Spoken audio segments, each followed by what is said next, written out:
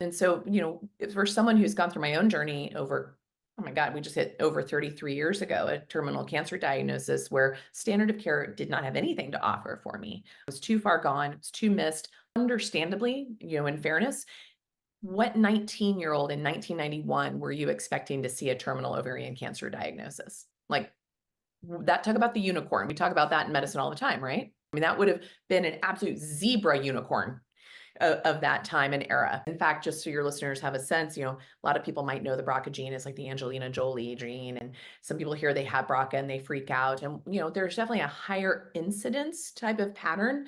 But what people don't understand is a BRCA mutation is just simply a mutation of how our body repairs our DNA. It doesn't repair it as well as the average Joe, but it impacts less than 5% of all breast cancer or other cancers in general. It's less than 5% of the population have that particular genetic hiccup. And the other side is that genetic hiccup has zero impact on the overall survival.